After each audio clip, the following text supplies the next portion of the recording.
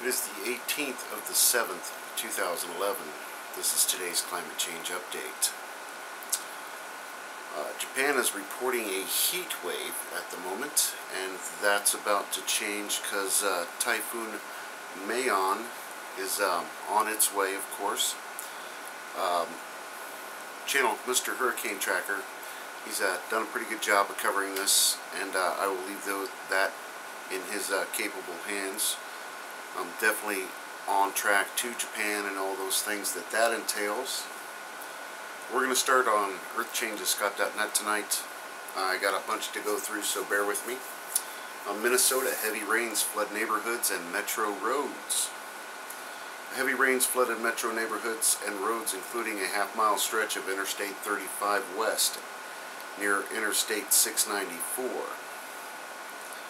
They closed the section of a well-traveled freeway in the early morning after the ponds were overflowing, and they didn't have anywhere else to go, really. So the flooding continues in the upper Midwest of the United States. Definitely interesting story. Most of the Netherlands left without radio after two large radio towers catch fire and collapse in the space of 2 days.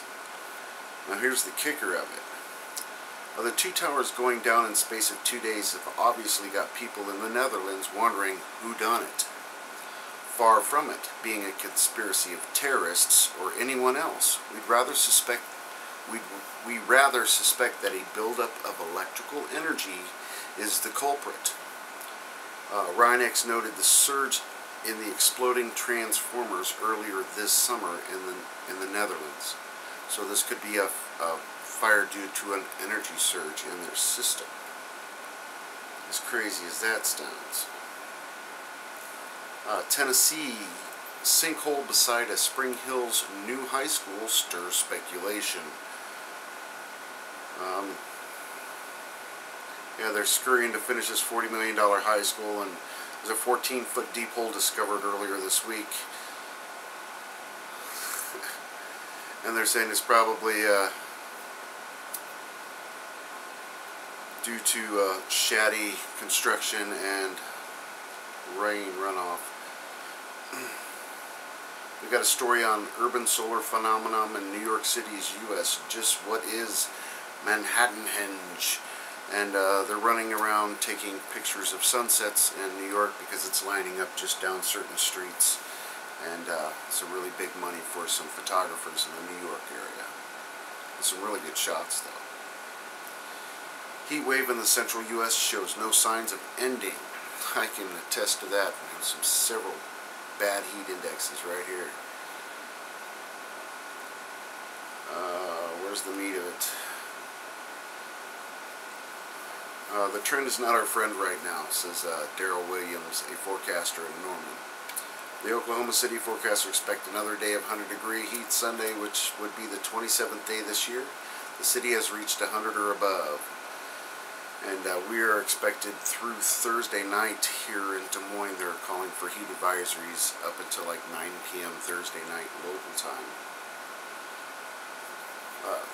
There's a little late story for them. Tropical storm could form near northern Bahamas. It has formed. Brett is here.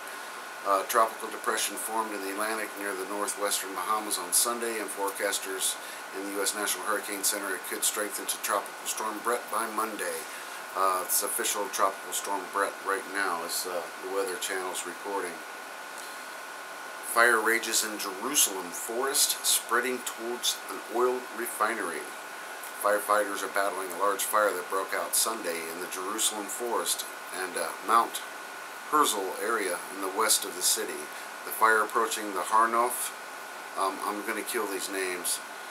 And they're heading for the Pi Glilot oil refinery, and they're evacuating people.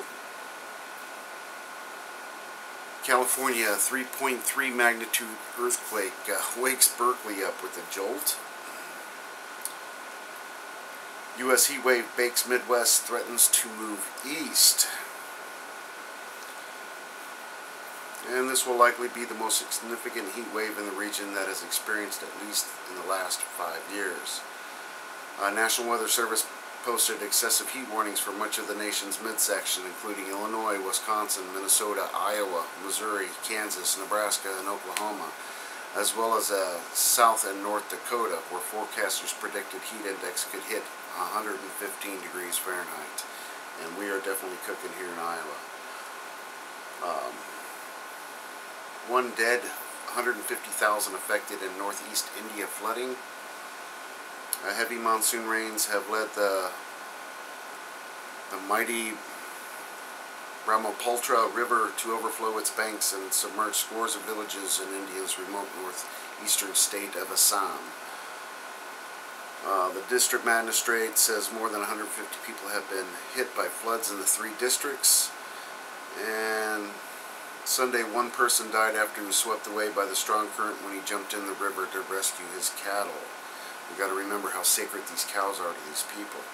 Relief agencies are distributing rice, lentils, and salt to tens of thousands of people in temporary shelters set up in schools, offices, and other government buildings. India's Mount Lokan volcano spews ash in biggest eruption yet. I know this volcano's been going off for about a week now, maybe a little longer, and it's definitely had the biggest boom yet. There's some great video and photos out of that. Idaho, lightning sparks off wildfires across the valley. Firefighters say lightning was likely responsible for 3 grass fires early Sunday morning in the Boise area. Crews responded to a fire off Highway 55 by the Shadow Valley Golf Course, a small grass fire near Broadway and Myrtle, and a large fire near Gowan and Orchard. And with this heat, it's just outstanding. Firefighters battled 26 wildfires in Russia's Far East. Over to the extinction protocol. Landslides in Nepal leave 16 dead. They're in their monsoon season. I think they had about 14 inches of rain. China, Beijing, state media says heavy rains in northwestern China have killed at least 13 people and injured 6.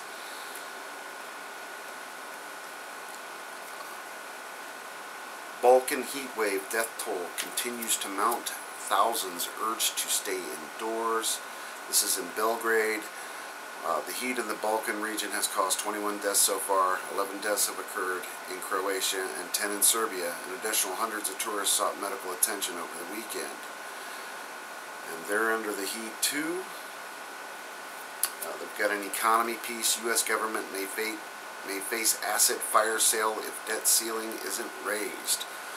So they're going to sell everything tied down, just like they did in Greece and they're doing in Europe, to save our debt ceiling. 5.6 magnitude earthquake rattles Lake Baikal in Russia. Now this is the oldest lake. Today's 5.6 magnitude earthquake is the world's oldest and deepest lake. Highlights a history of past geological upheaval that may be inching closer to another event. There's a volcanic fault rift under the lake that's produced an increasing number of earthquakes over the years. And then they go through the history of how this is on a fault line, and when was it back in 1861 and 1862 it went through this phase where it actually had, like, they're guessing up to an 11 magnitude earthquake. It literally ripped open a new bay in this lake. So they're thinking that this area might be becoming very, very active. And they've got Indonesia's Mount Lokan volcano erupts, becomes more violent, of course, and the Jerusalem fire. That is about all I have climate change-wise for you tonight. Definitely enjoy it while you can, and until I see you next time, thanks.